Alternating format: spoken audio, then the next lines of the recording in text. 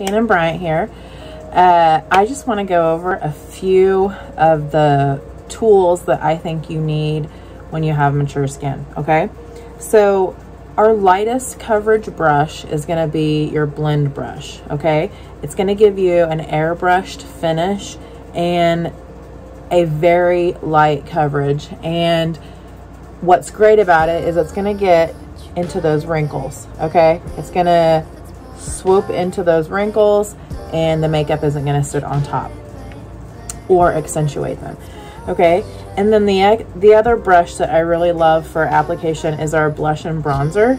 And this is our second lightest coverage brush. And when I say light coverage, I mean the bristles aren't packed very tight. So you see the bristles are very loose in both of these, and it's going to pick up less makeup. Depending on the coverage that you want, that's how I will determine what brush I will color match you with. So if you like a fuller coverage, this is our most full coverage brush. The bristles are packed super tight, so it picks up the most makeup out of all of our brushes, and it will give you a better coverage if you are wanting a thicker kind of coverage, okay? But for mature skin, I really do like these the best, okay? I also think that the line brush is a definite must because I believe the eyebrows are a must, okay? And then the Perfector sponge. This is great for several reasons. One, when you get finished with your makeup application, you have a wet sponge. You wet it and wring it out, okay? And then you go over your makeup like this, and it picks up any excess and it kind of pushes it down into your wrinkles, okay? So this would be really beneficial if you're using the heavier coverage brush to get off, because sometimes you blend it a little heavier in these areas, and this will take that makeup off, okay? You don't know that you're doing it, it just happens. Second, I would say if you're used to putting makeup on with a sponge, this would be a great way too. You could do the cheetah hack method that I showed you, placing the makeup on with your fingers and then sort of blending it in with the sponge, okay? All of these are great. I'm going to show you, I have my eye makeup on already, but I'm going to show you one side with the heavier coverage brush and one side with the lighter coverage. And the reason that I'm doing this is because I feel like with either brush, I'm getting the same amount of coverage. I feel like it's covering what I want. So I just kind of want to show you. So let's start with this heavier brush. We're gonna go down the center. That's how I like to do my concealer or brightening shade. And stippling, again, it's a big one. So with this one, I'll use the smaller end.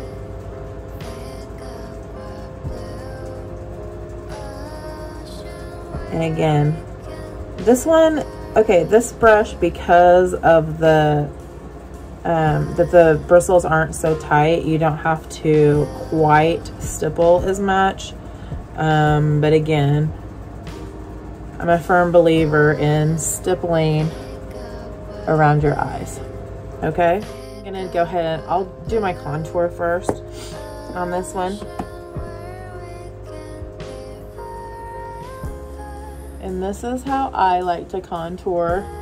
There's so many ways you could contour, okay? It's just a matter of personal preference. And you can also go with the shape of your face.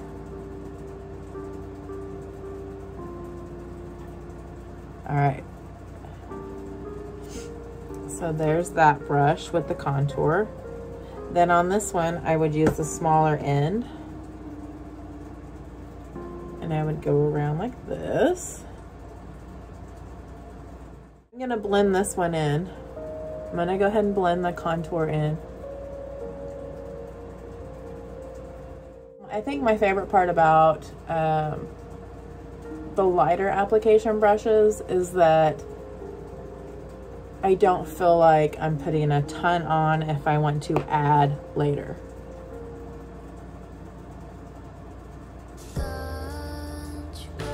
I will say that it's a little easier to blend when you have the heavier application brushes. I feel like it doesn't take me as long to blend with these. Now I'm gonna go in with my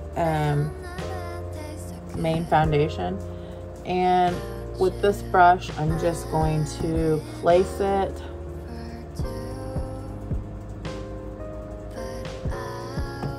again. You're just kind of placing it where you want it anyway. You see how that gave me a lot thicker coverage there? Let's go with this one.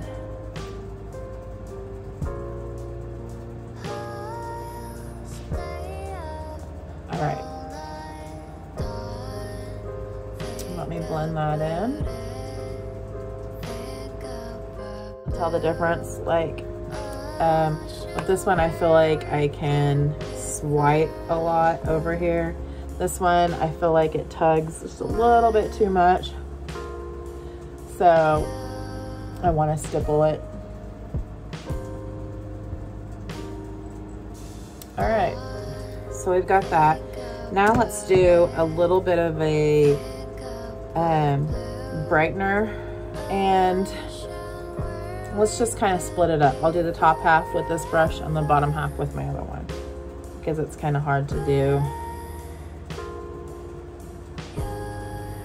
Okay. And then I did that there. Then on this one, I'm gonna use the smaller end again.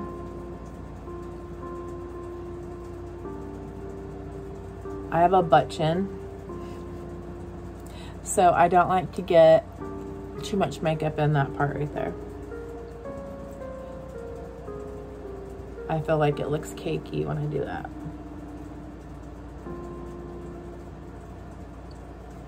Blend that in.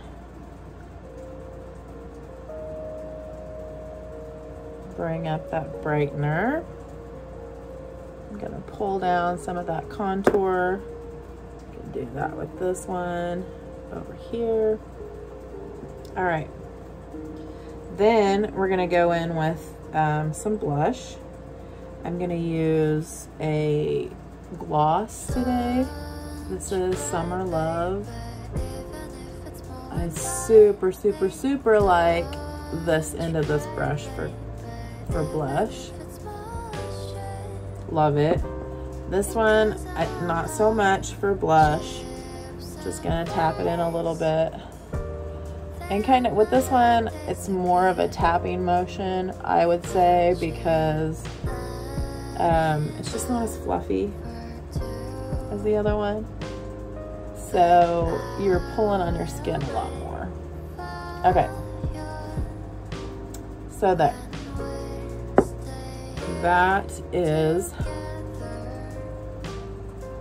That's what we get with either. I actually want a little bit of powder. So let's do one side. I want some powder right here. I get oily around my nose, basically my T-zone, right in that area. You could use the bigger side for the powder on this one and just kind of press it in.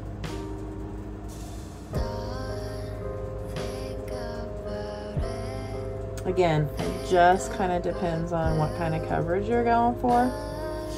I do like this one to take my powder and hit that like that, and it kind of makes my contour stand out. So there's that. I could do it over here with this side. It's just going to be a little bit thinner line. Okay? So really, it just depends on which one you like. But I feel like I've got the same amount of coverage over here as I do here.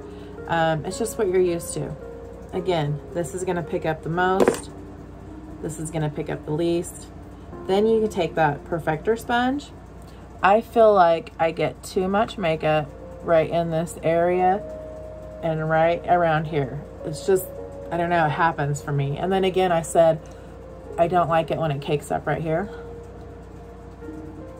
Take that Perfector sponge and just press in.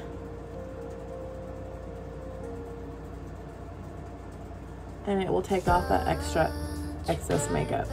Okay, I will press that into my eye like that. Press that into those wrinkles. And there you go. That's it. So again, lightest to heaviest coverage, okay? And then always the line brush. The Perfector sponge is a must, and it's only $14, which is really cool. I've had mine for a year. Haven't had to get another one. And then this is obviously my favorite. I really do like to take this one with the powder. Maybe go over that T-zone area. So this is just this is a good brush to have. Just for shits and gigs, right? Okay, so those are my tool tips today. And again, if you don't know what kind of coverage you're looking for, just shoot me a message, because I can ask you a few questions and figure out which brush would probably be best for you, okay? So thanks for watching. Make sure you like and subscribe. Miles would be so proud of me. And comment on this video, okay? Share it if you know somebody that would get some benefit out of it, and I appreciate you watching. Have a great day.